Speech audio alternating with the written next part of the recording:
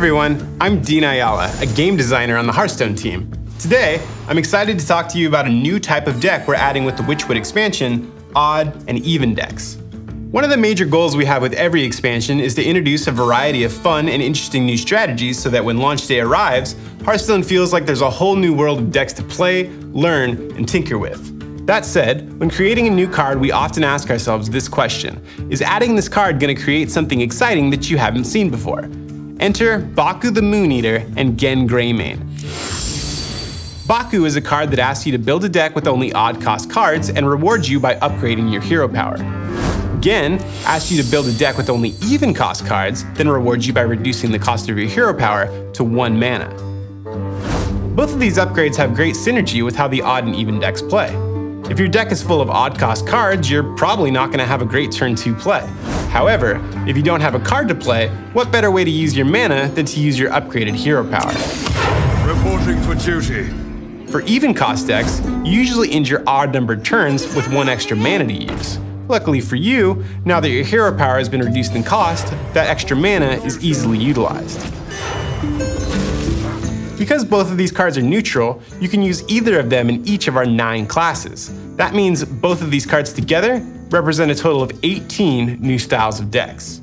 So, when we make an individual card that requires you to make great deck building sacrifices, the power level of that card has to be relatively high in order to compensate.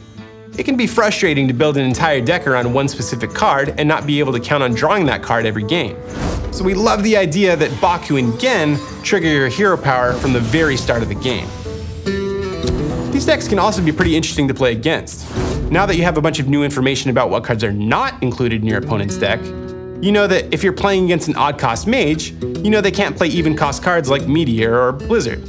Or, if you're playing against an even cost paladin, you know they won't have cards like Alvar Peacekeeper. Now that you know some of the reasons why we're excited about the odd and even mechanic, let's talk about some specific examples of decks that we had fun playtesting. First, Odd Warrior, which gives you access to one of the most famous hero powers in Hearthstone history, Tank Up. Tank Up is the upgraded hero power that grants you 4 armor every time you use it. The trick when building the odd cost warrior is finding a deck that takes advantage of extending to the late game without being handicapped too much by not being able to include even cost cards. We thought it was time for the return of a popular Ungerade deck, but with a new twist: Taunt Warrior. Many of the popular taunt creatures such as Stonehill Defender, Tar Creeper, Direhorn Hatchling, they all fall on odd cost. So we found there is little sacrifice if you want to be able to complete the Ungerade quest, which of course is also odd cost. Now, I know what you might be thinking. Tank Up is great and all, but the late game, it's just not what you're all about. You, like many other Hearthstone fans out there, aren't really interested in going to turn 20 to turn 30. You want to go somewhere different, somewhere special. You want to go base. Here, we had fun with another odd cost deck and the return of an old fan favorite, Base Hunter. Playing Face Hunter with Baku in the odd cost deck upgrades your hero power to deal 3 damage to the enemy hero every time you use it. Face Hunter loves having a variety of 1-drops, which fortunately isn't a problem for odd cost decks. You know who else doesn't care about having even cost cards? Wolf Rider. Kill Command. Eagle Horn Bow. And most importantly, Huffer. We had some fun playing and building this Hearthstone classic, and I have a feeling there are some of you who might enjoy it too. Those are just 2 of the decks we're looking forward to playing ourselves, but we're most excited to see what decks the community comes up with when Witchwood goes live. So let's talk about some new cards that support these odd and even cost decks. Here is the first. Black Cat is a 3-mana 3/3 minion with spell damage +1. As an additional bonus, if your deck has only odd cost cards, you get to draw a card.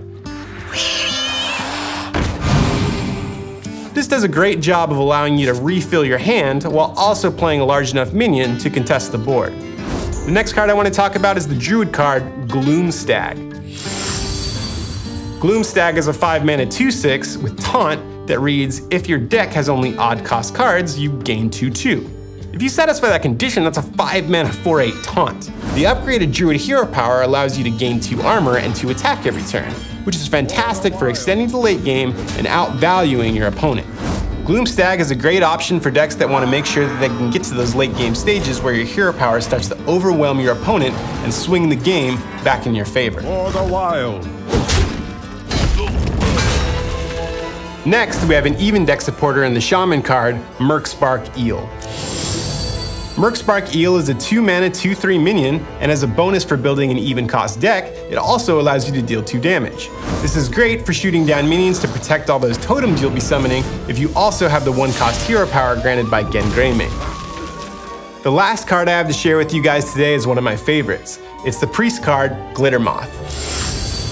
Glittermoth is a 5-mana 4/4 minion that will double the health of all other minions in play, so long as your deck only contains odd-cost cards. This goes great alongside a deck full of high-health minions because you'll be able to heal those minions up with the upgraded hero power that comes with making the odd-cost deck. Well, that's all the time I have today. Make sure and stay tuned as I will be revealing more cards as we get closer to the release of the Witchwood. Thanks for watching, we'll see you next time.